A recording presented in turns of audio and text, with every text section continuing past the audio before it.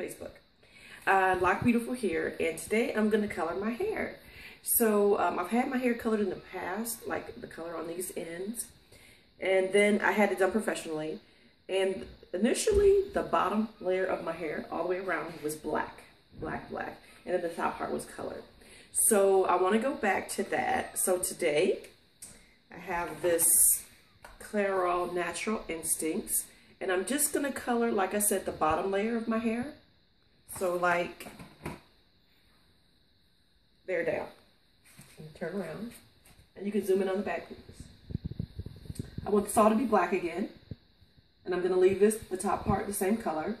I'm not going to add any more color, because over time, color does, affect your hair and kind of dries it out, and I'll see pieces break off. So I don't want to overdo it. I just really want to color the bottom part black again. So it's Super Bowl Sunday, and this is my project for today. Okay, I'm back, and I colored my hair. I used this Clairol Natural Instincts, and it's a semi-permanent color that's supposed to last like 28 days. It came with this color treatment that I'm supposed to use after every time I shampoo. So I'll use this. And I already have a Redken Color Extend. That's what I used to shampoo my hair with when I was done. And I also have a Garnier Color Shields. Now I took these shampoos out so that I don't mistakenly just grab any old shampoo when I do my hair for the next couple of months, so that I don't take my color out. Okay, so let's look at the color. So as you can see, the bottom is colored black, and then we've got the lighter color on top.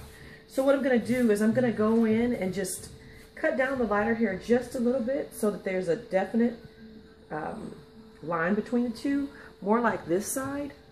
This side, I think you can see the color change much better. And then with the back, this is where I see that this part really needs to be colored more in whatever color this is. But the back came out really well.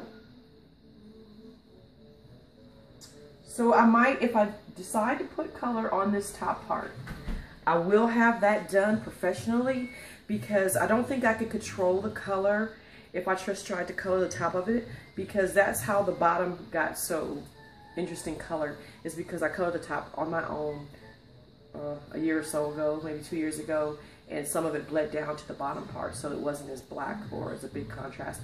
So if I do anything else with the color, I will have that done professionally. And yeah, I'm gonna cut it, and I'll come back and show a real quick picture of that.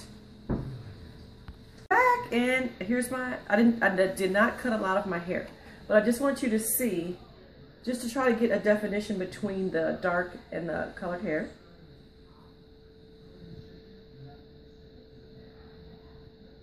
And I just did the sides.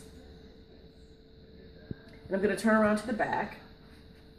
Now, if I decide to, like I said, if I get it professionally colored in the back, I will let her go ahead and cut it to go along with the symmetry of what I've done on the sides. But I'm not decided yet whether I'm going to do that. And just to let you see, I did not cut a lot of hair. This is all I cut. I just trimmed those ends to make it all be on a single line. And this side I hardly had to do anything with. And so there we go. So I'll color it, I'll style it today. I'm sure I'll put it up on my lock loops because I love those. And I'll come back with the results in a couple days.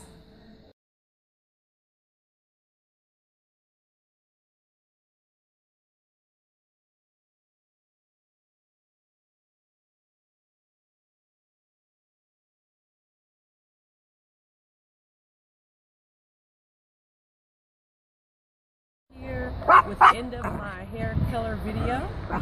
So I'm in the sunlight so that you can see it. As you can see, the bottom is very black, which brings out the color on the top. And then my natural color here, which is a very, very dark brown. So it's kind of got a little bit of an ombre effect, and then it turns black. Let me turn around. The back is not as dramatic as the sides. But I still like it, and I really don't want to put any more color on my hair because it can be damaging. And thank you, and good luck with your hair coloring. Oh, and here's Max. Say bye, Max. Woo-hoo-hoo-hoo.